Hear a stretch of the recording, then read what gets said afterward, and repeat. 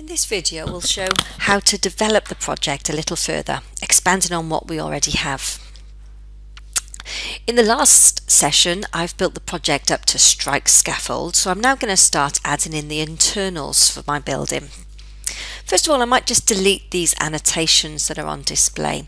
So I'm going to go up to the Format tab and click the Annotations button to hide those items.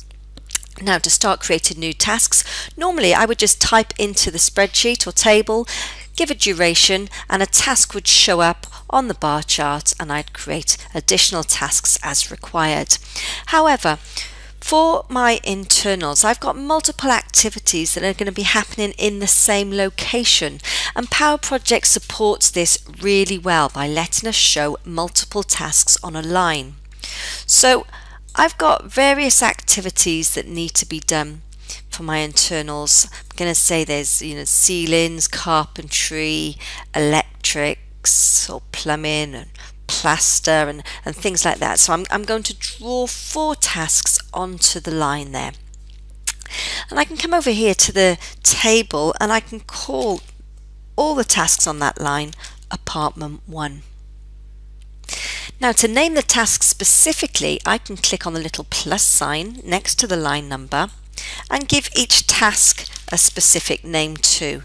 So that's carpentry, let's say plumbing and plaster. So just 4 tasks in this case. When I roll them up, they're all shown on the same line. And if I want to link these into the rest of my project, I might just draw a link from my milestone to the first task on the line there. And when I reschedule, they are all going to run consecutively. You see the critical path showing on those. Now, it's a little bit difficult to differentiate the different tasks, so what I will use is my code libraries to assign a different code to each of the tasks. That's going to make it easier for me to recognize them. So from the Trade Contractors library, I'm going to find the ceilings here, the ceilings contractor, and then the carpentry contractor, and the plumbing. I'm just dragging and dropping these onto the activities just like we've done in the past.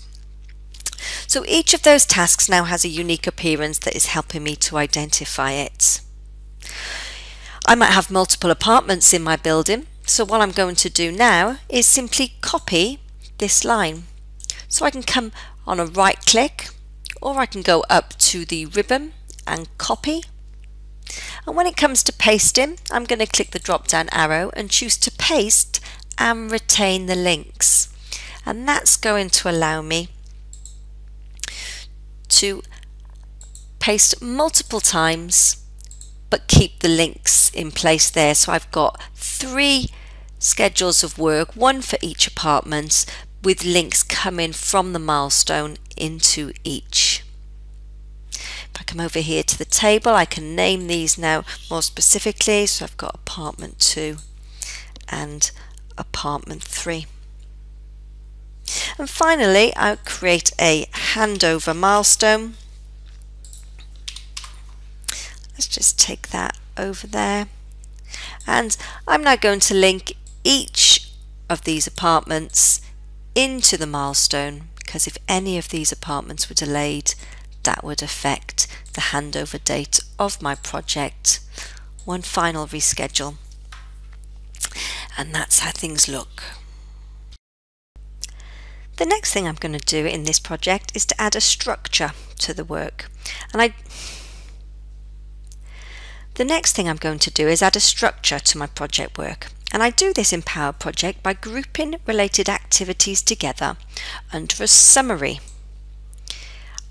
If I highlight by clicking and dragging on the line numbers here, my first 2 tasks, come up to the ribbon to the hierarchy section and click Summarize, a summary bar appears on the bar chart. Now if I call this Site Establishment, you can see that the roll-up information is displayed, so the phase as a whole is taking me 4 weeks. And the summary bar sits here on the bar chart. If I repeat that for my next group of activities, that will be my substructure, and down here that will be superstructure.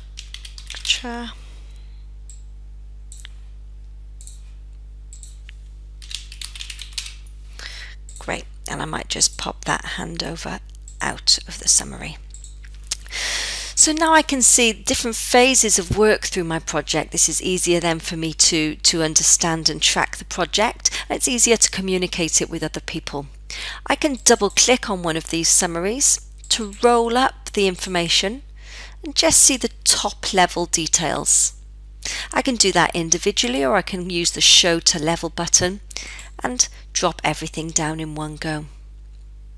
If I move over to my project view on the left hand side, I can see my work breakdown structure shown here, and I can navigate to display any part of the project at one time on the screen.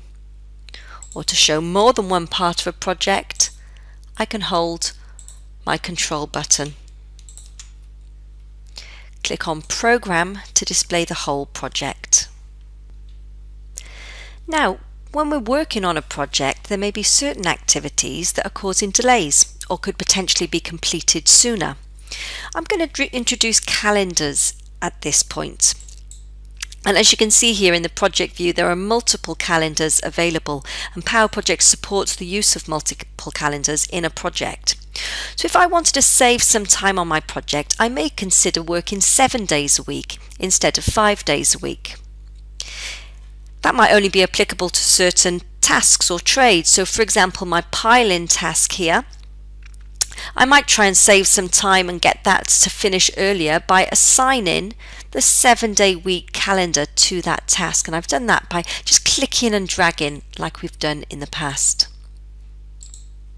As you see, working 7 days a week, that task has got shorter. And if I reschedule the project, that will bring my end date back in time. So by usable multiple calendars on a program, we can mitigate possible delays that are creeping in. And I could use that as a what-if scenario, so I can easily undo to put things back as they were. The last thing I want to show you in this video is a buffer task. The scenario that I'm going to use to show the use for buffer task is that this handover date, this could be my target handover, but I might want to give myself a little bit of extra time between that and a client handover. So if I create a couple of extra milestones in here, and that first one is my target handover, I'm going to give myself a 3-week buffer before the client handover date. And I'm going to link these activities together by just selecting them, going up to the Add Delete Links option and choosing to link tasks, and that puts finish to start links between those tasks for me. So a buffer task will work a little bit like float. So this is the extra time that I've got before this needs to be done. At the moment this is just a normal task, so I need to make it into a buffer. I right click and select from the menu. In order to keep this 3-week duration and protect this end date, I do need to add a flag to that end date. Without the flag, when I reschedule, the float would be consumed and we would be back where we were at the beginning. So we do need to constrain that milestone with a flag.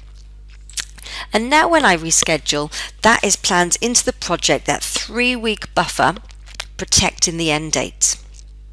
Now if I show, I've shown you how to save some time on a program, but what happens if we want to see the effect of a delay now? Let's look at our ground slab and let's imagine that that takes us longer than we thought. Let's increase that to 10 days. I'll reschedule the project and notice how that eats into the buffer duration reduces. Although the target handover has moved, the client handover date is protected. So although we're slipping, we still have time to make changes and try and get that time back. This is a situation where you could work extra hours and apply the 7-day week calendar, as I showed you before, to try and mitigate that delay. Again, you may choose to do this to see what if scenarios. We can undo the changes just as easily with the undo button.